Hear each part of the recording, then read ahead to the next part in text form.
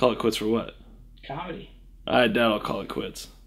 I don't know. It's like malaria. It's got into the bloodstream. It's fucking fucked. It's just this fucked up thing of, I don't know where it comes from, but there's just one day you get an idea in your head of just like, I want to do that. I don't think I'll ever quit. It's too,